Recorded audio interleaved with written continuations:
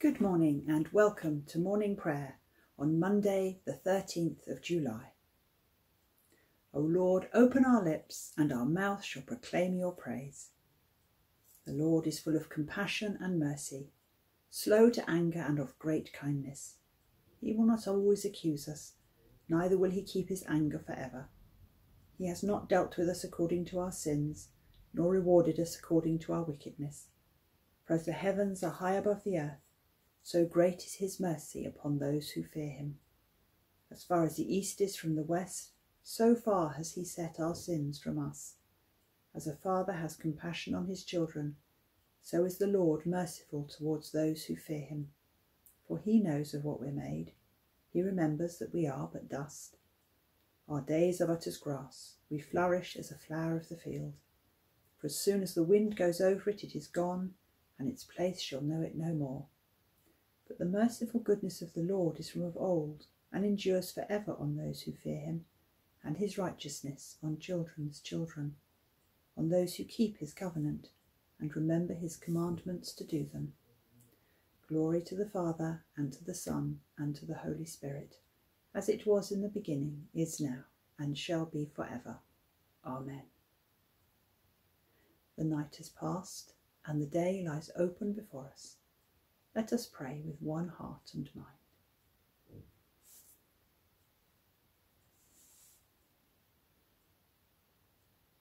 As we rejoice in the gift of this new day, so may the light of your presence, O God, set our hearts on fire with love for you, now and forever. Amen. Psalm 98. Sing to the Lord a new song, for he has done marvellous things. His own right hand and his holy arm have won for him the victory. The Lord has made known his salvation. His deliverance has he openly shown in the sight of the nations. He's remembered his mercy and faithfulness towards the house of Israel, and all the ends of the earth have seen the salvation of our God. Sound praises to the Lord, all the earth. Break into singing and make music. Make music to the Lord with the lyre and the voice of melody, with trumpets and the sound of the horn. Sound praises before the Lord, the King. Let the sea thunder and all that fills it, the world and all who dwell in it. Let the rivers clap their hands, let the hills ring out together before the Lord, for he comes to judge the earth.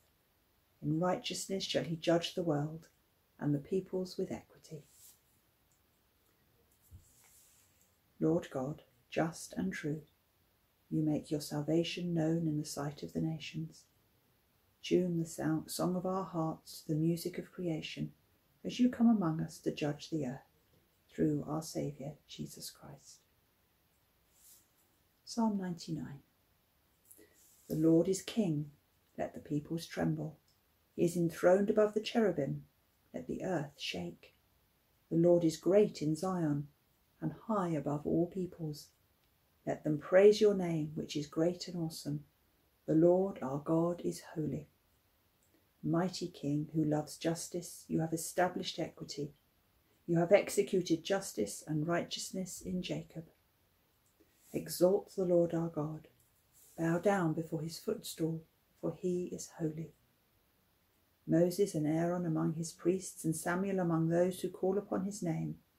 They called upon the Lord, and he answered them. He spoke to them out of the pillar of cloud. They kept his testimonies and the law that he gave them. You answered them, O Lord our God. You were a God who forgave them and pardoned them for their offences. Exalt the Lord our God and worship him upon his holy hill, for the Lord our God is holy. Lord God, mighty King, you love justice and establish equity. May we love justice more than gain, and mercy more than power, through Jesus Christ our Lord. Psalm 101. I will sing of faithfulness and justice. To you, O Lord, will I sing. Let me be wise in the way that is perfect. When will you come to me? I will walk with purity of heart within the walls of my house. I will not set before my eyes a counsel that is evil. I abhor the deeds of unfaithfulness. They shall not cling to me. A crooked heart shall depart from me. I will not know a wicked person. One who slanders a neighbour in secret, I will quickly put to silence. Haughty eyes and an arrogant heart I will not endure. My eyes are upon the faithful in the land, that they may dwell with me. One who walks in the way that is pure shall be my servant. There shall not dwell in my house one that practices deceit. One who utters falsehood shall not continue in my sight. Morning by morning will I put to silence all the wicked in the land, to be cut off from the city of the Lord, all those who practice evil. Keep us, O Lord, in purity of heart and faithfulness to your commands, that your servants may walk before you in the way that is perfect, through Jesus Christ our Lord. Glory to the Father, and to the Son, and to the Holy Spirit, as it was in the beginning, is now, and shall be forever. Amen.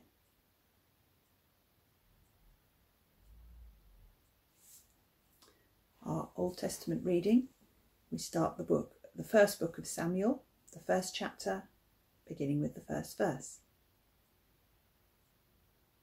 There was a certain man of Ramathaim, a Zophite, from the hill country of Ephraim, whose name was Elkanah, son of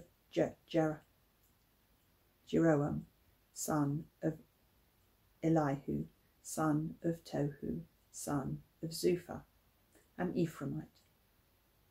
He had 2 wives. The name of one was Hannah, the name of the other Peninnah.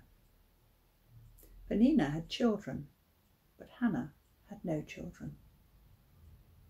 Now this man used to go up year by year from his town to worship and to sacrifice to the Lord of hosts at Shiloh, where the 2 sons of Eli, Hophni and Phinehas, were priests of the Lord. On the day when Elkanah sacrificed, he would give portions to his wife Peninnah and to all her sons and daughters. But to Hannah he gave a double portion, because he loved her, though the Lord had closed her womb. Her rival used to provoke her severely to irritate her, because the Lord had closed her womb. So it went on, year after year. As often as she went up to the house of the Lord, she used to provoke her. Therefore Hannah wept and would not eat. Her husband Elkanah said to her, Hannah, why do you weep? Why do you not eat? Why is your heart sad? Am I not more to you than 10 sons? After they had eaten and drunk at Shiloh, Hannah rose and presented herself before the Lord. Now Eli the priest was sitting on the seat beside the doorpost of the temple of the Lord. She was deeply distressed and prayed to the Lord and wept bitterly. She made this vow, O Lord of hosts, if only you will look on the misery of your servant and remember me, and not forget your servant, but will give to your servant a male child. Then I will set him before you as a Nazirite until the day of his death. He shall drink neither wine nor intoxicants, and no razor shall touch his head. As she continued praying before the Lord, Eli observed her mouth. Hannah was praying silently, only her lips moved, but her voice was not heard. Therefore Eli thought she was drunk. So Eli said to her, How long will you make a drunken spectacle of yourself? Put away your wine. But Hannah answered, No, my lord, I am a woman deeply troubled. I have drunk neither wine nor strong drink, and I have been pouring out my soul before the Lord. Do not regard your servant as a worthless woman, for I have been speaking out of my great anxiety and vexation all this time. Then Eli answered, Go in peace. The God of Israel grant the petition you have made to him. And she said, Let your servant find favour in your sight. Then the woman went to her quarters, ate and drank with her husband, and her countenance was sad no longer. They rose early in the morning and worshipped before the Lord. Then they went back to their house at Ramah. Elkanah knew his wife Hannah, and the Lord remembered her. In due time, Hannah conceived and bore a son. She named him Samuel, for she said, I have asked him of the Lord. This is the word of the Lord. Thanks be to God. All the earth, shout and sing for joy, for great in your midst is the Holy One. Behold, God is my salvation. I will trust and will not be afraid. For the Lord God is my strength and my song, and has become my salvation. With joy you will draw water from the wells of salvation. On that day you will say, Give thanks to the Lord, call upon his name. Make known his deeds among the nations, proclaim that his name is exalted. Sing God's praises, who has triumphed gloriously. Let this be known in all the world. Sing and shout for joy, you that dwell in Zion, for great in your midst is the Holy One of Israel. Glory to the Father, and to the Son, and to the Holy Spirit, as it was in the beginning, is now, and shall be forever. Amen. All the earth, shout and sing for joy, for great in your midst is the Holy One. And the New Testament reading, we continue in Luke's Gospel, the 19th chapter, beginning at the 28th verse. After he had said this, he went on ahead, going up to Jerusalem. When he came near Bethphage and Bethany, at the place called the Mount of Olives, he sent 2 of the disciples, saying, Go into the village ahead of you, and as you enter it you will find a colt tied that has never been ridden. Untie it and bring it here. If anyone asks you, Why are you untying it? Just say this, The Lord needs it. So those who were sent departed and found it as he had told them. As they were untying the colt, its owners asked them, Why are you untying the colt? They said, The Lord needs it. Then they brought it to Jesus, and after throwing their cloaks on the colt, they set Jesus on it. And as he rode along, people kept spreading their cloaks on the road. As he was now approaching the path down from the Mount of Olives, the whole multitude of the disciples began to praise God joyfully with a loud voice for all the deeds of power they had seen, saying, Blessed is the King, whose name comes in the name of the Lord. Peace in heaven and glory in the highest heaven. Some of the Pharisees in the crowd said to him, Teacher, order your disciples to stop. He answered, I tell you, if these were silent, the stones would shout out. This is the word of the Lord. Thanks be to God. Trust in the Lord with all your heart, and be not wise in your own sight. Trust in the Lord with all your heart, and be not wise in your own sight. In all your ways acknowledge him, and he will make straight your paths.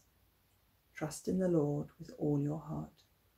Glory to the Father, and to the Son, and to the Holy Spirit. Trust in the Lord with all your heart, and be not wise in your own sight. The Benedictus. You have set us free to worship you without fear, holy and righteous in your sight. Blessed be the Lord, the God of Israel, who's come to his people and set them free. He's raised up for us a mighty Saviour, born of the house of his servant David. Through his holy prophets God promised of old, to save us from our enemies, from the hands of all that hate us, to show mercy to our ancestors and to remember his holy covenant. This was the oath God swore to our father Abraham, to set us free from the hands of our enemies, free to worship him without fear, holy and righteous in his sight all the days of our life. And you, child, shall be called the prophet of the Most High, for you will go before the Lord to prepare his way, to give his people knowledge of salvation by the forgiveness of all their sins. In the tender compassion of our God, the dawn from on high shall break upon us, to shine on those who dwell in darkness and the shadow of death, and to guide our feet into the way of peace. Glory to the Father, and to the Son, and to the Holy Spirit, as it was in the beginning, is now, and shall be forever. Amen. You have set us free to worship you without fear, holy and righteous in your sight. Let us pray.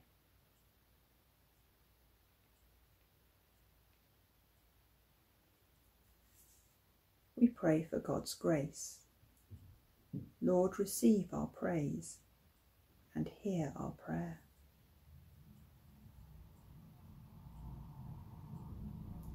Lord God, through your grace we are your people. Through your Son you have redeemed us. In your Spirit you have made us your own. We pray now for your church. We pray for all members of churches as we start to open them and come together again to worship. We pray that those unable to attend do not feel left behind. Make our hearts respond to your love. Lord, receive our praise and hear our prayer.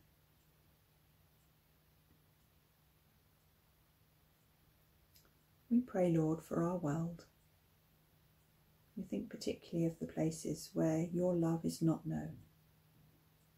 And we pray that we will find ways to bring it to the people there.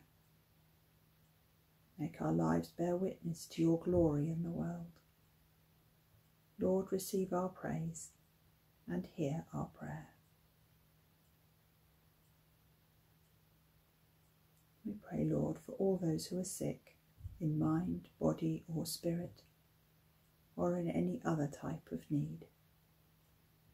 Make our wills eager to obey and our hands ready to heal.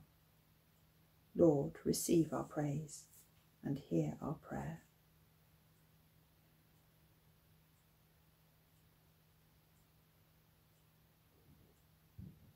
We give you thanks, Lord, for your forgiveness and our redemption. Make our voices one with all your people in heaven and on earth. We now keep a few moments silence as we bring to the Lord those for whom we care and are concerned.